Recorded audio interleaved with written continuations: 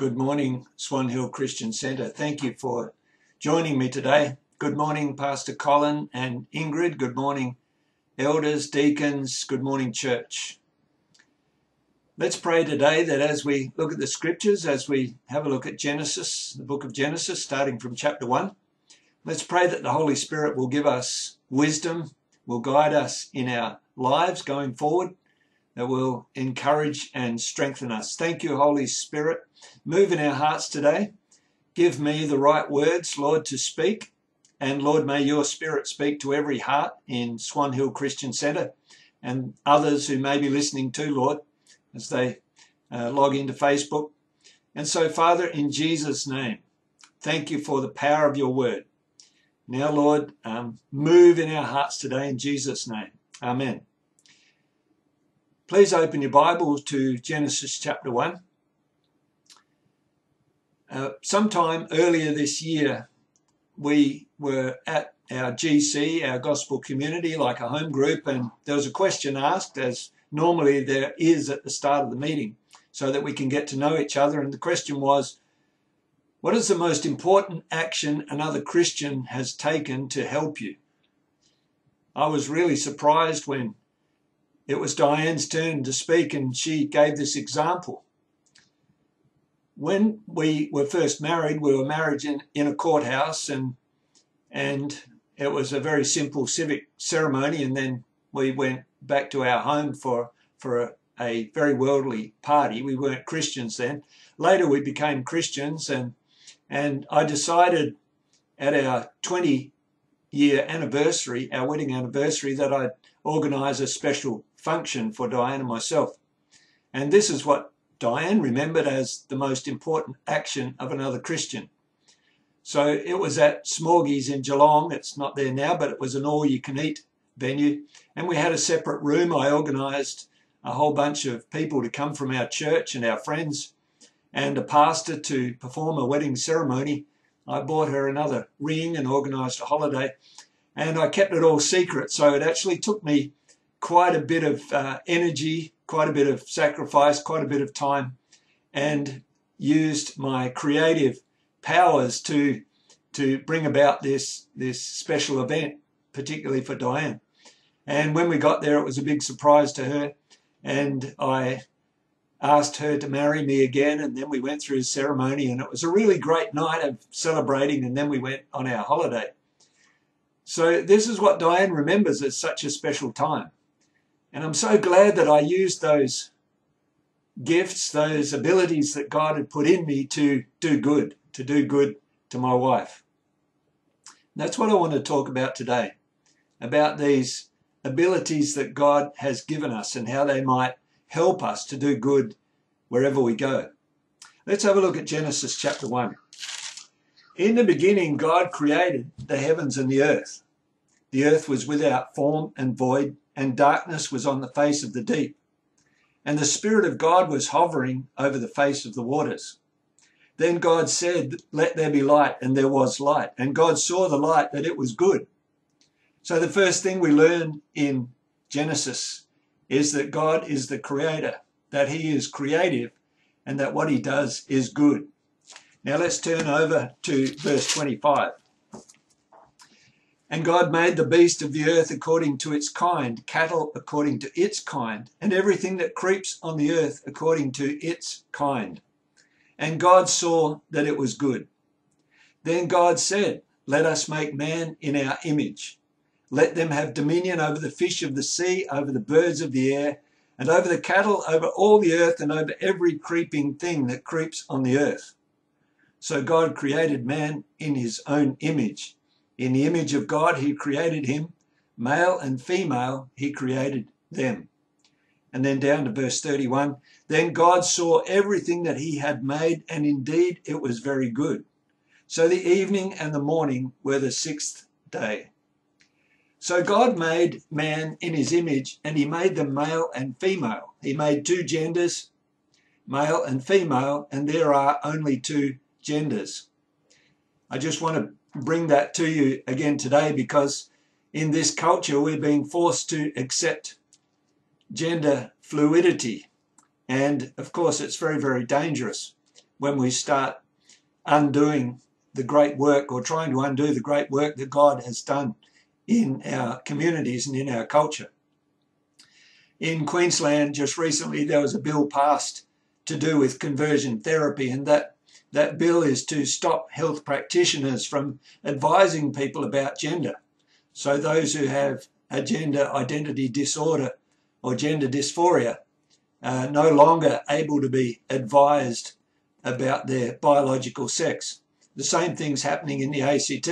In fact, there are now laws are now being passed to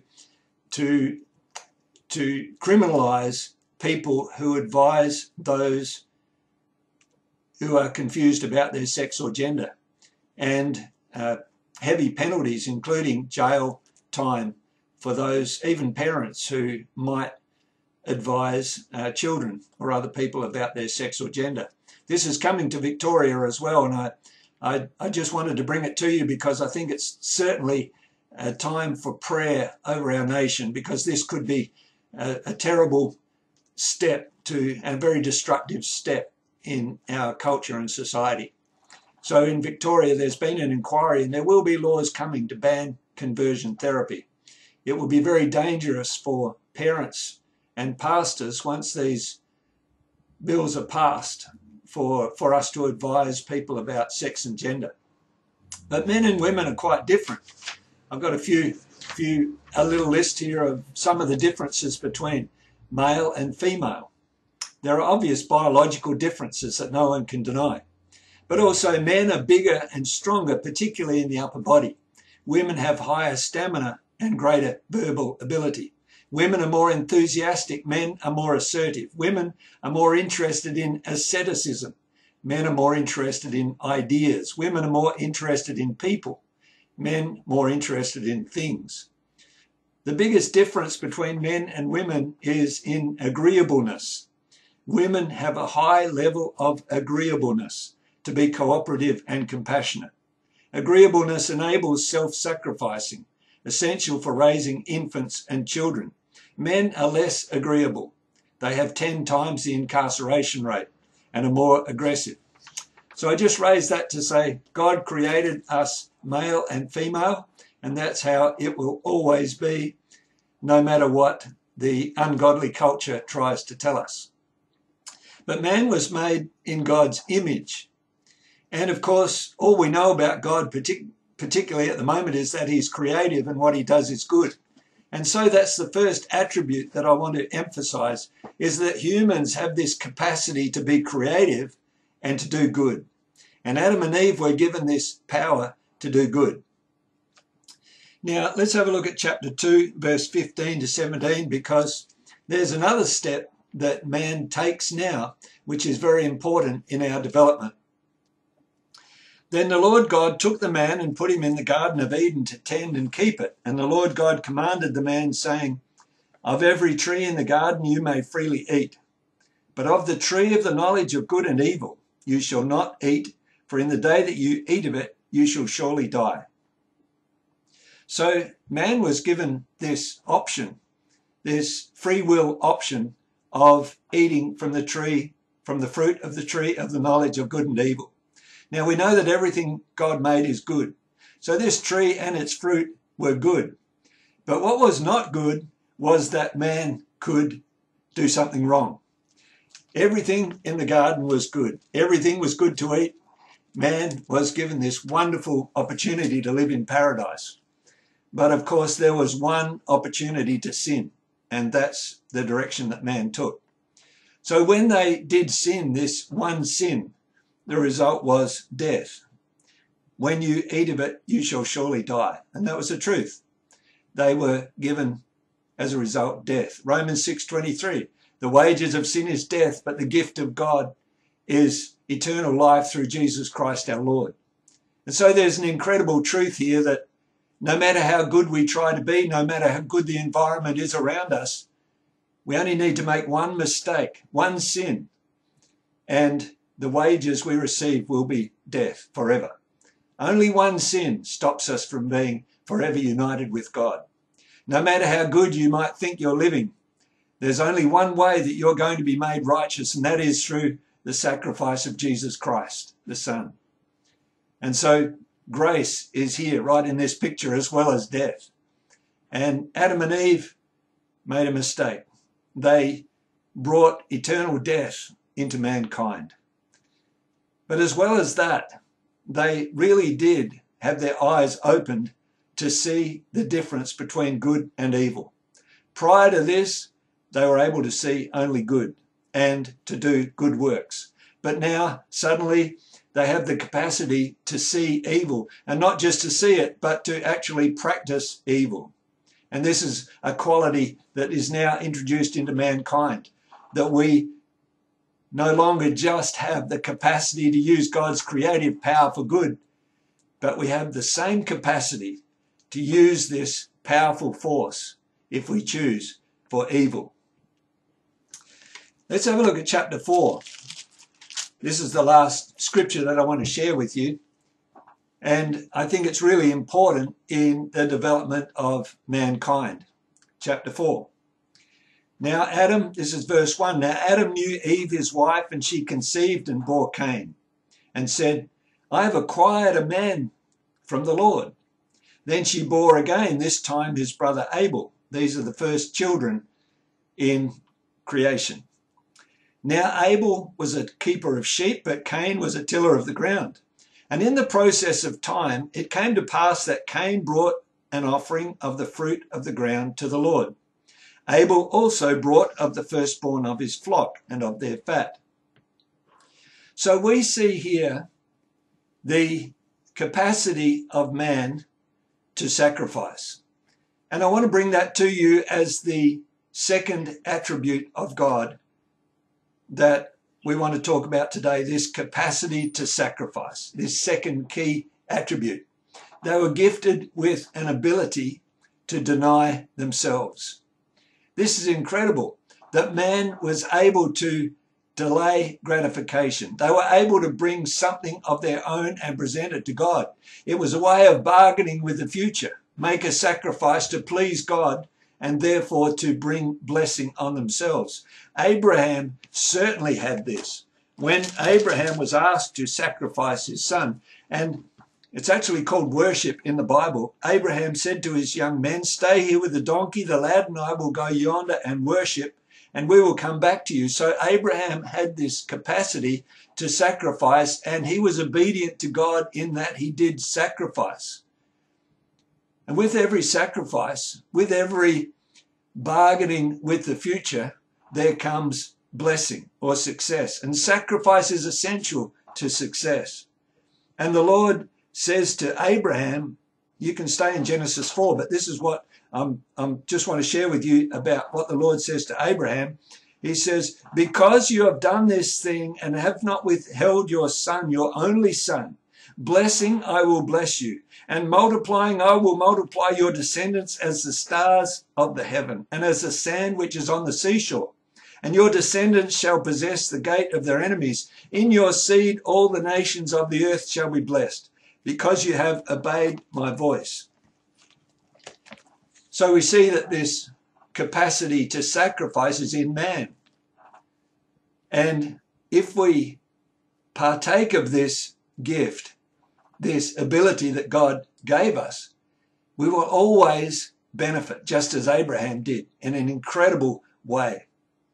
So Cain and Abel have this capacity to sacrifice. You have this capacity to sacrifice. I call it giving up to get on.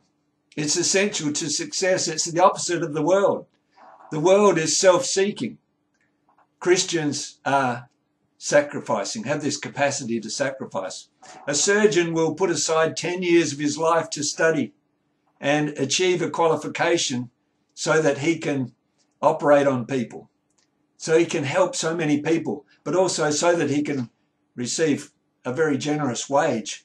A farmer will put aside seed, and no matter how hungry he gets, he'll keep that seed because he wants to deny eating it so he can have another crop the following year. We use sacrificing so many times in our lives. To please our spouses, we need to sacrifice Spending time with our children, our family, will always need to sacrifice for later good. Giving, tithing, investing, loving always involves sacrifice. Praying involves sacrifice. And of course, as happened with Abraham, the first time worship was used in the Bible was in Genesis chapter 2 in that example. Sacrifice is worship. So you have these capacities to be creative, to do good, but also to do evil, and you have this ability to sacrifice. A wolf will eat 40 pounds of meat in one meal. He'll eat everything available. Animals don't sacrifice naturally, but men and women do. So enjoy that. So verse 5, but God, or verse 4, Abel also brought of the firstborn of his flock and of their fat, and the Lord respected Abel and his offering. But he did not respect Cain and his offering, and Cain was very angry, and his countenance fell. So the Lord said to Cain, why are you angry? Verse 7, if you do well, will you not be accepted? There's always blessing coming out of doing well, sacrificing properly. Now Cain talked with Abel, verse 8, his brother, and it came to pass while they were in the field that Cain rose up against Abel, his brother, and killed him. So Cain used this power to do evil. He had the choice to do good or evil, and he chose to do evil, and he killed his own brother. Of course, we've seen that incredibly in the world. Last century, communism under Stalin and Mao killed approximately 100 million people, their own brothers. And so we see this incredibly powerful force to do evil. God has made us very powerful people to use this gift that's inside us for incredible good or incredible evil. So here we are with this extraordinary power, with this image of God in us. And we can use it in the smallest or largest opportunities. We recently started going to a different cafe here in Torquay because under COVID, the cafe that we normally went to, it closed, and I think it's been sold now, and the business obviously collapsed. We started going to a new cafe, and Bon Bor as it's called, and the first time we went in there and I asked for my usual large flat white and then had to ask for the sugar container so I could put my one sugar into it. And the next time we went there, the following Saturday, when I asked for my flat white, large flat white, it came back with one sugar in it. So the staff there had noticed the first time I came that I have one sugar, and then they were kind enough to give me that one sugar the following week. And, you know, that makes such a difference when people take that little step to do a little bit of extra good. And, of course, now I want to go back there all the time because I've been treated like a valuable customer. You know, whatever you do, you can do a little bit of good. You can use this creative power of God to do good. Just recently, we saw that there was a Victoria Cross awarded posthumously to a young guy called Teddy Sheehan, 18 years old. So in the Second World War, you probably saw this story in the press. During the Second World War, he was serving as a gunner on a naval vessel, and that vessel was attacked by the Japanese and sunk, and all of the sailors were asked to abandon ship. Well, Teddy Sheehan didn't abandon ship. He strapped himself to his gun and he continued to fire on the Japanese planes as the ship went down, and in fact until the ship sank. And so he went down with the ship strapped to his gun, and they say that you could still see tracer coming from his gun as the ship was going underwater. It's said that Teddy Sheehan saved 49 lives because many of his mates were in the water and the Japanese fighters were strafing them.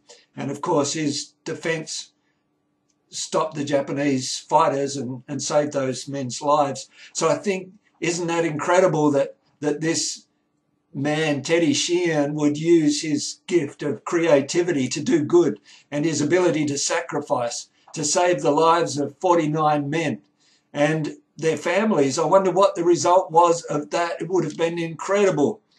A result of 49 families, 49 wives, husbands, children, generations since 1942 when that sacrifice occurred. That's just one example. Another example I like is Mary, the mother of Jesus. You know, in Luke 1:38, when she's been asked to have a child by the Holy Spirit, when she's been invited to be the one who would give birth to the Son of God. And an angel comes to her and puts this idea to her. And she says, I am the Lord's servant. Verse 38, I am willing to do whatever he wants.